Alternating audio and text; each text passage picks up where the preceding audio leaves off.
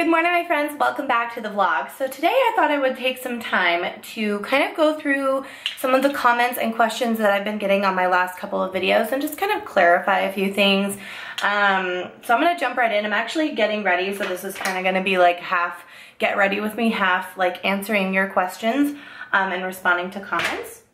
So I already put powder on my face. I just used this BB powder from Physicians Formula, and I just put a little bit of this rose spray on as kind of like a base. I'm not gonna do a whole lot of makeup today just because I'm not going anywhere that requires me to look really good. So I'm not gonna do too much makeup. Maybe just a little bit of bronzer because my body is a little bit tanner than my face, so I do have to kind of compensate. But anyway, okay, so my last two videos that I posted, one was my move-in video, the other one was my planning and my district's plans video. I just want to like front load this with just saying like, I don't know every single thing. Like I know some details, but I'm still pretty much in the dark about a lot of details. So I'm just gonna jump right in and start with comments and questions. So all of the questions that I'm going to be answering, I did put public. So if you want to see them, you can go to those videos and see. All of my comments are on approval. So there have been a few people who have found my address and like my personal phone number, and they've put them in comments. And so I keep everything private so that I can just like filter through those nasty ones. Okay, so if it's like a comment that I don't feel needs to be shared publicly, then I won't, but like I said, you can go look. A couple of them, like this one, I guess COVID doesn't exist in Arizona. Well, either you're being nasty or you've been living under a rock, but yes, COVID does exist in Arizona. Unfortunately, because of our school schedule, we go back first before most of the nation does. Some of our schools begin at the end of July, like mine. Some begin at the very beginning, like August, but we also get out of school at the very end, sort of endish of May. And so, yeah, we're starting earlier, so it kind of sounds crazy that we're already into this like back to school mode, but we are, and that's just how Arizona is. So Arizona's leading the way in school and COVID. What grade am I teaching again this year? So I'm going to be teaching 4th grade science and social studies.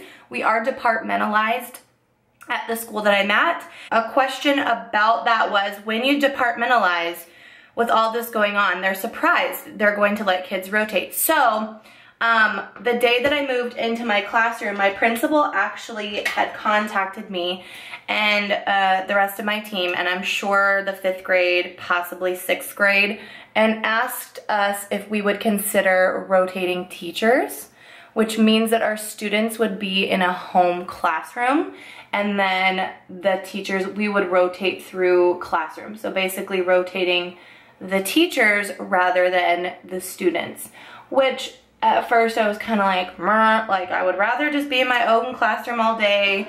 But then I thought about it, and that was really selfish of me, because the only reason why I'd want to stay in my own room all day is just because that's my stuff, like that's my room.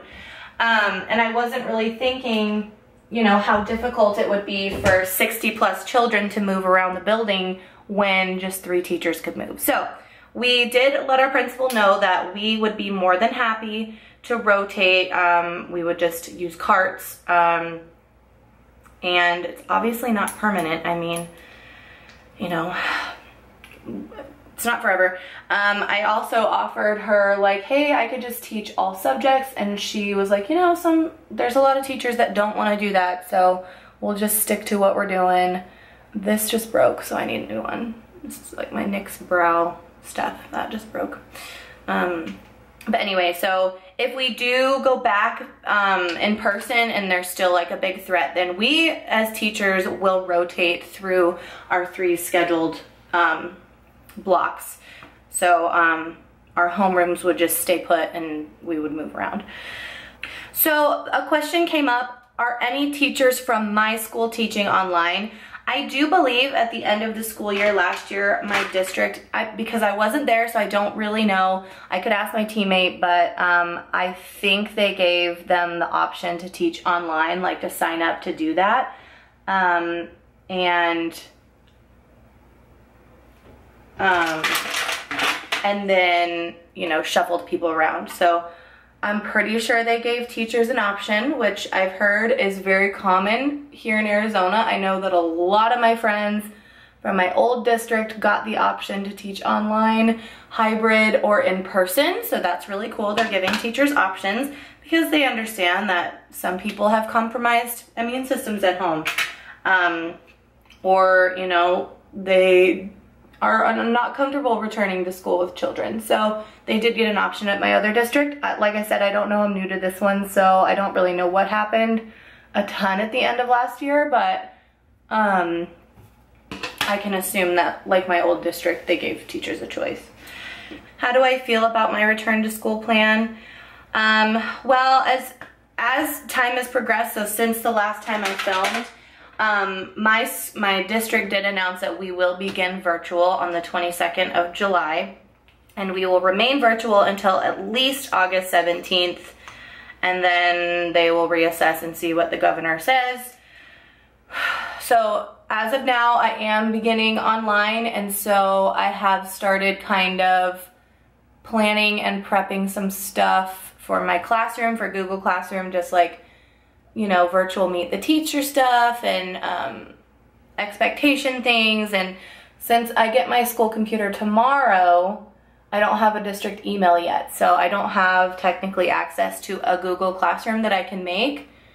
So as soon as I get that computer and that email, I will start creating my Google Classroom and start getting things ready for that. I do kind of have like a plan, and depending on what my principal, like their expectations as far as like how many assignments per day, are the kids doing like mandatory, like am I gonna be holding like a virtual class? I don't really know. Everything is supposed to begin this week.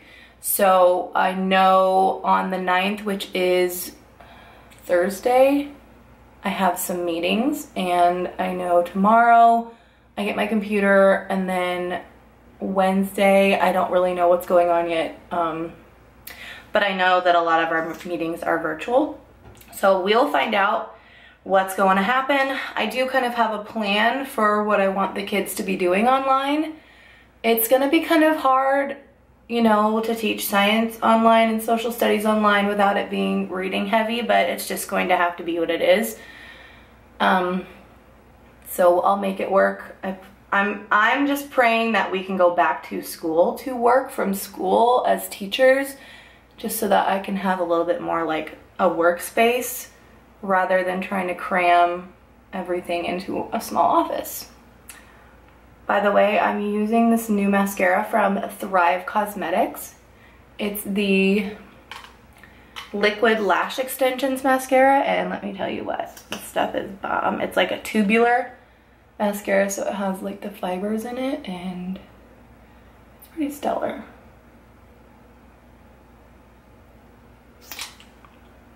Pretty stellar. I think that's it. All right, let me grab my coffee and we're gonna take a field trip to the office. Somebody commented saying, it's insane how much we teachers spend on our classrooms to build an environment. We don't get paid enough. I agree. It is pretty crazy how much money we spend on our own stuff, but unfortunately we have to. See, this is the kind of stuff that we don't show you on YouTube, but I'll show you. So anyway, okay, let's get into a couple more of these. I know that somebody had commented saying like, I'm shocked that you're allowed to bring so much personal stuff in such and such country. I can't see it right now, but in such and such country, our school provides us with everything we need. And I'm like, I'm so glad for you. They're like, yeah, we just order it through our school's budget. Oh, I'm so glad for you. That's so cool. Can I move there? Okay. I'm trying to find more like questions. So let's see. Somebody, Diana, I believe, uses Science Fusion. I so wish we used Science Fusion. I don't want to have to purchase all the online stuff on my own because we do have our own curriculum, as you saw in my last video, but I so wish we could. I am familiar with Mystery Science. My school is not signed up for it that I know of, but I'm possibly thinking about reaching out and asking if they are. Oh yeah, this one. This was my favorite. Is it normal for US teachers to have to bring so much stuff for the classroom? I teach in the UK, and it would be unheard of for a teacher to bring so much you need a U-Haul. Most stuff is provided by the school, or you can order it through the school with the school's budget. Can I move there? Can I come teach with you? Do you know how much money I would save? Yes, I have a lot of stuff, and here's why. So, I mean, this is just me personally, but I know a lot of people are different. When I pack up my classroom for the end of the school year, there are quite a few things that I probably could pitch and get rid of. But when you're moving districts, you just don't know what you're going to get when you get there, what they're going to provide, how much budget you're going to have, what the demographic of the families is going to be like. Are they going to be more willing to give and donate? Are they not going to be capable of donating? Things like that. So a lot of the stuff that you guys saw me moving was like boxes of supplies. So I have like boxes of tempera paint. I have boxes of construction paper. I have boxes of like science stuff. So like potting soil and like pretty much anything that was given to me throughout the last 6 years of my career that I didn't use, that I was allowed to take, I took it because it's free and I don't know if I'm gonna get it again. Pause. I just got a package. I just got a package. I just got a package. I wonder what it is. I did quite a bit of online shopping this last couple days, so I'm sure in these next couple of videos I'm gonna be sharing things I bought. I don't know what this is. I don't know what this is. I think it's oh, it's a cable. Okay. So, I ordered an iMac. Yay! I'm totally a copycat of Jennifer.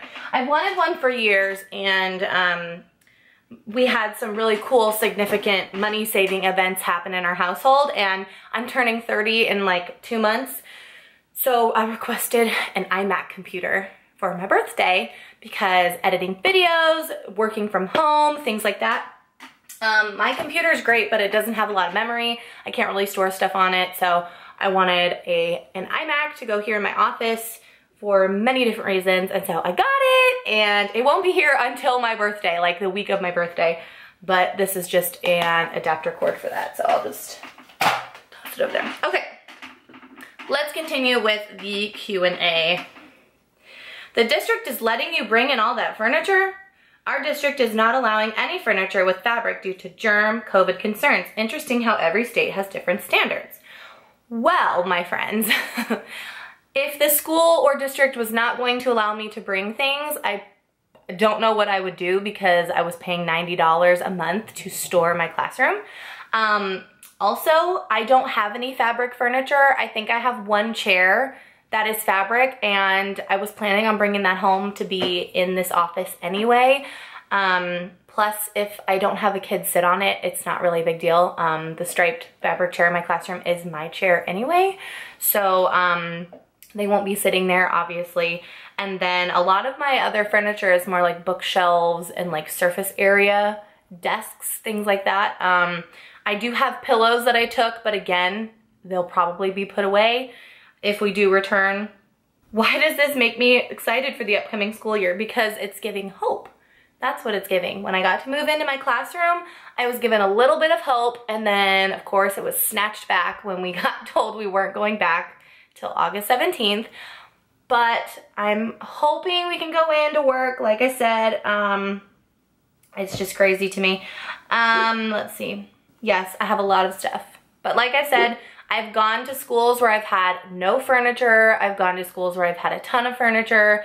I've gone to schools where they gave me stuff, they didn't give me stuff, and I just like having my own things because I like creating the classroom environment so that it's enjoyable for students. And I personally think that a white matching set of bookshelves is better than a gray metal bookshelf that matches nothing. That's just my personal opinion. You don't have to think that going out and buying a bunch of furniture and like making it a Pinterest-worthy classroom is what you have to do, because you really don't. My classroom is not Pinterest-worthy.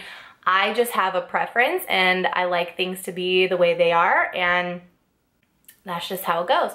We're not allowed to go in and decorate. I haven't been back since I moved in. Like I said in those videos, my principal was very gracious and let me move my stuff in there so that I didn't have to pay another month's rent on my storage unit. So that was just very, very kind of her, and she didn't have to do that. I don't believe any of the other teachers that work there or that are moving in had that opportunity, because I probably just have way more stuff than anyone else that I needed a storage unit. But that was very nice of her. Gabriella says, hi, Miss Valdez. Hi, sweetheart, I miss you. So I think that's all of the questions that I have for like returning to school. Like I said, I'm still kind of in the dark. I just texted my friend, my husband's partner's girlfriend is also going to be working at my school teaching science in 7th grade. And so we've kind of connected. They work together and we've kind of connected, and we've been talking back and forth and like making plans to like work together and like stuff like that. And we're very much still in the dark. Like I said earlier, I get my computer tomorrow, but I have no idea where I go after that. I know that we're starting virtually, but I have no idea what types of plans I have to do. And how everything's going to work yet. They just haven't communicated that yet, but I'm assuming it will all happen this week.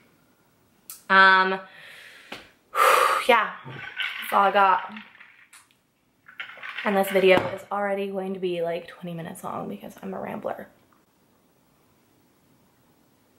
I'm done with that. So I'm gonna let you guys go. And I will continue to update you guys as things progress here in Arizona with schools and the beginning of the school year. If you're not already, don't forget to follow me on Instagram. I like to do more daily, like throughout the day updates there. More like Instagram vlogging, if you will. But if you're not following me there, go ahead and do that. And yeah, see you guys in the next one.